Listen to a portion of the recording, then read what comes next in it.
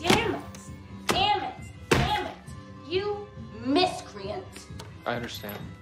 Oh, get bent! Taxman! Taxman!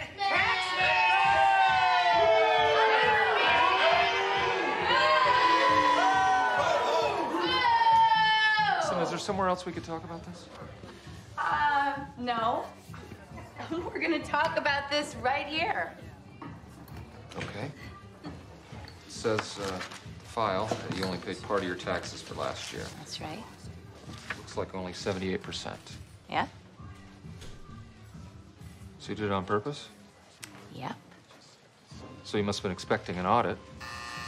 I was expecting a fine or a sharp reprimand. A reprimand? This isn't boarding school, Miss Pascal. You stole from the government. No, I didn't steal from the government. I just didn't pay you entirely. Miss Pascal, you can't just not pay your taxes. Yes, I can. You can if you want to get audited. Only if I recognize your right to audit me, Mr. Crook. Miss Pascal, I'm right here auditing you. I now have to go over your past 3 years' return to make sure that's all you haven't paid. Fine. Actually, you know, it's not fine. Listen, I'm a big supporter of fixing potholes and erecting swing sets and building shelters. I am more than happy to pay those taxes.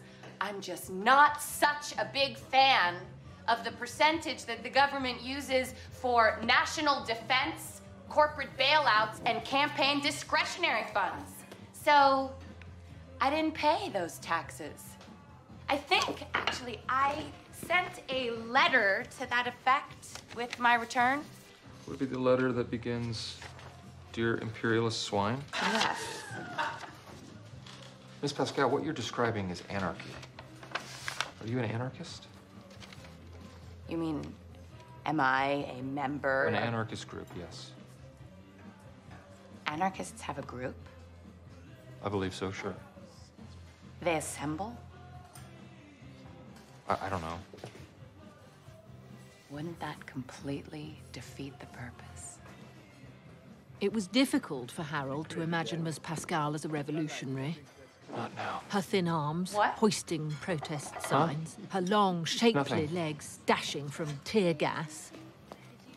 Harold wasn't prone to fantasies, and so he tried his best to remain professional, but of course failed.